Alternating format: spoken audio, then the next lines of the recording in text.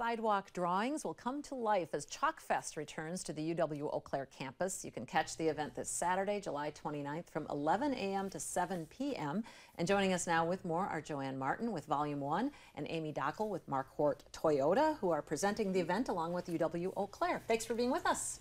Thank you. Yeah, thanks. So Joanne, tell us about this event. It's been going on for a few years now. Yes, for 15. We're really excited to be back on the UW Eau Claire campus, and it's going to be a really fun day from 11 to 7. Folks can come out and watch the artists. We'll announce winners. There's going to be food trucks and lots of activities, so it's going to be a great day. Right. It's one of those where you can, pop in and stay as long or as short as you want, yes, really. Exactly. And Amy, Mark Hort Motors has been involved with this, and why?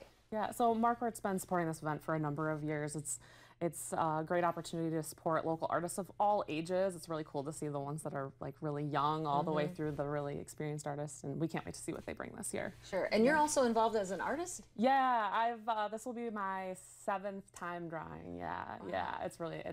It's just a fun event, and it's a long day, but it's great. Yeah, and how many artists are you expecting, or how does that work? Yes, well, we have over 150 registered now. Registration closes today at 11 p.m., but we also have registration day of, so yeah. So people can still be part of it if they want to draw and things like that. And again, for the day, there's a lot for people to take in.